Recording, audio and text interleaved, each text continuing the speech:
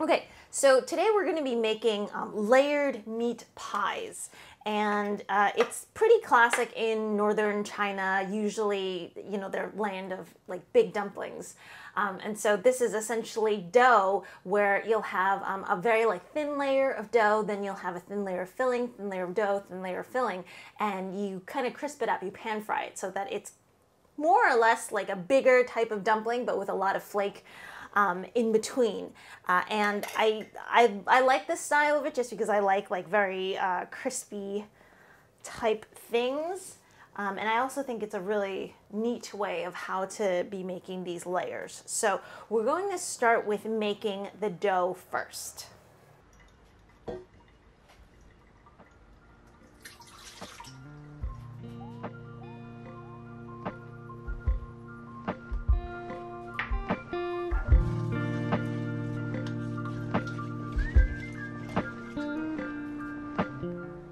So I'm just going to start off by dissolving some instant yeast in some lukewarm water. You want to make sure it's all dissolved so that it evenly spreads out throughout the dough.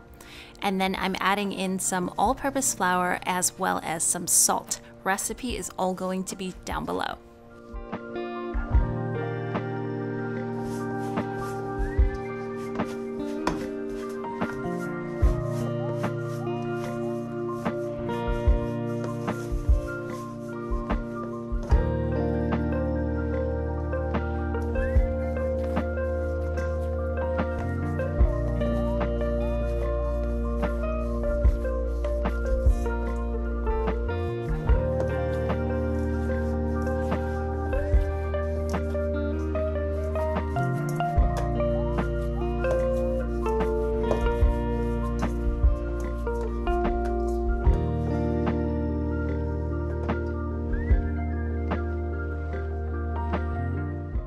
So normally with the filling, usually the meat is spread on raw on top of the dough before you cook it and before you fry it.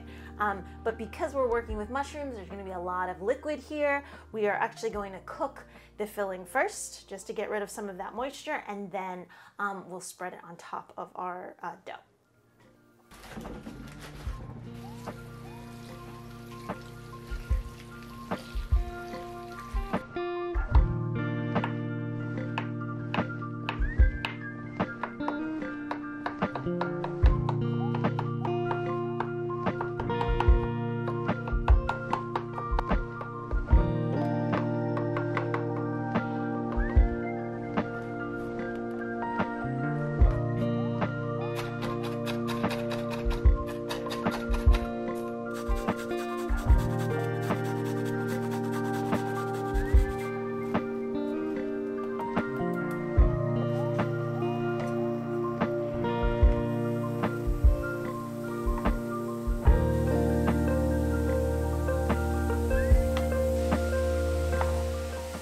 This looks like a lot of mushrooms. It was right around a pound, maybe 400 to 450 grams. And I'm just cooking off some of the water because there's so much water to the mushrooms. But I don't want them to be super dry either. I want them to be a little bit moist for the filling. Before I put in just a ton of a ton of flavoring ingredients. So you saw I had some of the spring onions, some ginger. I have some Sichuan peppercorn, the Chinese 13 spice that you all can substitute for 5 spice, soy sauces, sesame oil, sugar, salt. Recipe is all going to be down below.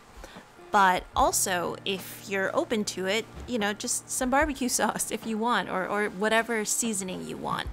The thing is, these mushrooms are mimicking minced meat. So whatever textures, whatever flavors you want in your pie, you can feel free to put that, and that's including other vegetables as well.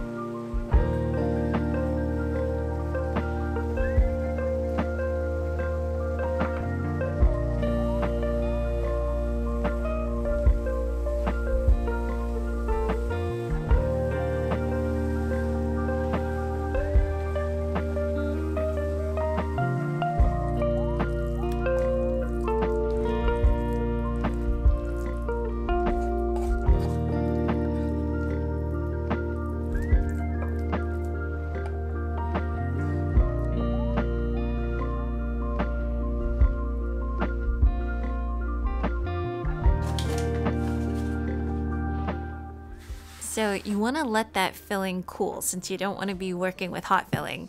And I'm just going to take my risen dough, I'm going to knead it out a little bit and then divide it into 3 balls because I'm going to be making 3 pancakes. I'd say the pancakes are medium sized, but you can definitely go smaller if you wanted, or maybe even 2 larger sized ones.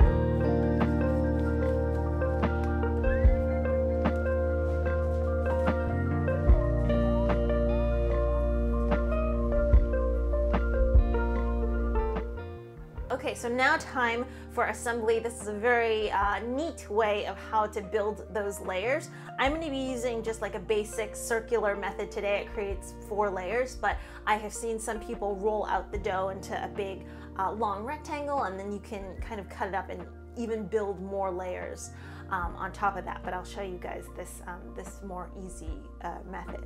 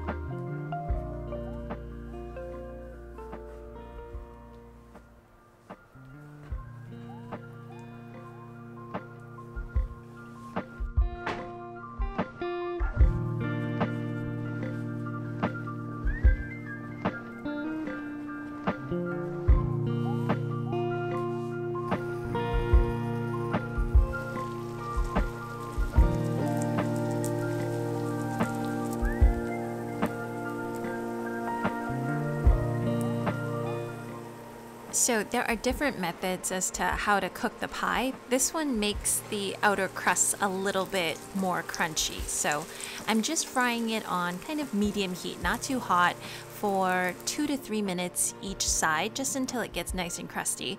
And then crunchy and then I'm putting it into a 350-degree oven for right around 15 to 20 minutes, just to make sure that everything cooks inside.